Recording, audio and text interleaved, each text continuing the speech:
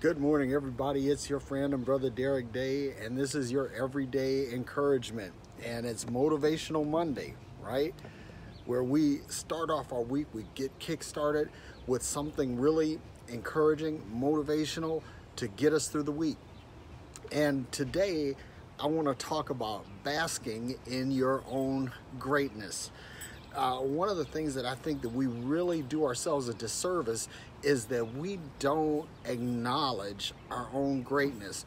We don't really grasp the awesomeness that we are created with.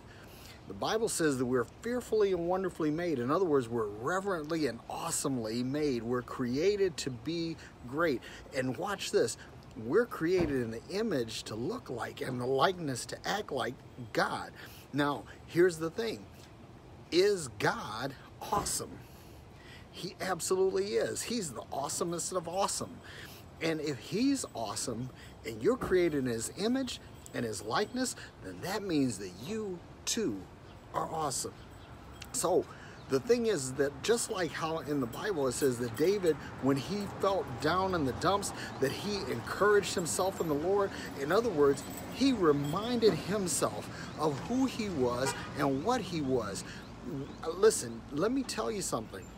Whenever life starts beating you down, whenever you feel discouraged, whenever you feel lacking, whenever you feel like you can't do something, you need to tell yourself what is in you. You need to remind you of who you are. And when you remind yourself of who you are and begin to act on that and walk in that, you begin to act with authority and walk in power. I'm going to tell you something that really motivates me. It encourages me because, listen, I'm going to tell you something. People think that the preachers are always upbeat and everything, and we're always got an we got a word from God for you. Listen, I'm going to tell you, it doesn't always work that way. And I'm going to tell you, let me say this too. I just got off the road. I've been driving for, I don't know, 12 hours, and I'm tired.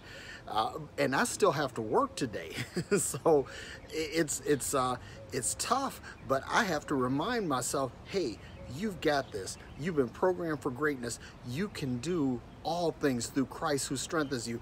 And I have to remind myself that I'm created in the image and the likeness of the greatest of the great. I hope that helps you. I'm Derek Day. This is your everyday encouragement, Motivational Monday. Get out there and take on the week. Be magnificent. Be magnanimous. And go forth and conquer. Amen.